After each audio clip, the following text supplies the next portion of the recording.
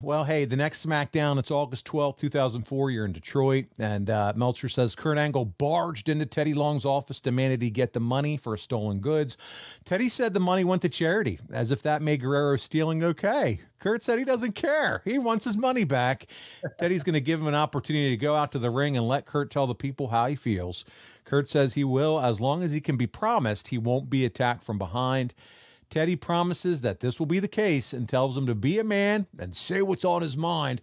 Dude, you guys had such good chemistry, you and Teddy. That's hard to find between two people, isn't it? Well, it depends. I mean, Teddy had good chemistry with everybody. He just had this way of relating to people.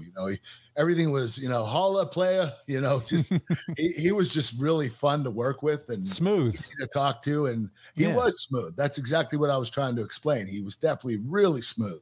Yeah. And so Meltzer goes on, says Teddy introduces us to Angle, who's coming out to talk about his match with Eddie at SummerSlam.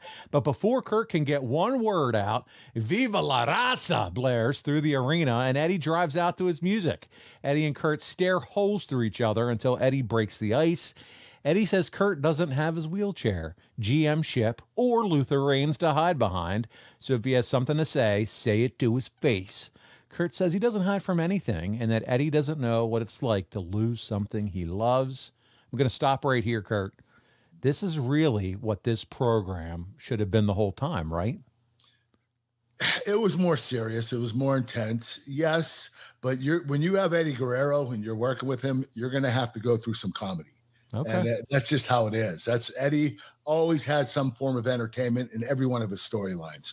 But the way we went home, the last couple of weeks was really serious. So we drove it home the right way.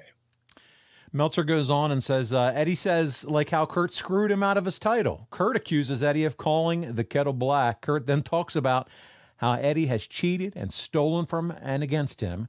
Kurt takes it as a compliment because deep down inside, Eddie knows he has to cheat to beat him.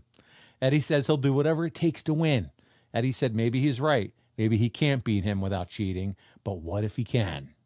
Eddie says it's the question that stirs both of their souls. Oh, we're getting deep now. Eddie believes this is the reason Kurt has been hiding behind his injury and GM ship, because Kurt doesn't know if he can beat Eddie. Here's the meat of the story. He doesn't know if he's better than Eddie either. Kurt, you're really doubting yourself here. Teddy grabs the microphone and says he can't wait either. But he says that in the spirit of the Summer Games, he wants to see a handshake. If they're man enough. Eddie extends his hand, and Kurt takes it as they go face to face. Mano y mano. Man, the two of you together, though, Kurt, are money. You guys could have had, listen, you could have been the main event even without the title, I feel like, at this point. At SummerSlam? Yeah. I honestly believe we could have been, but I think if Eddie would have had the title at this point in time, we definitely would have main evented SummerSlam. It's just unfortunate. I'm sure they had a different title match that they wanted the main event there.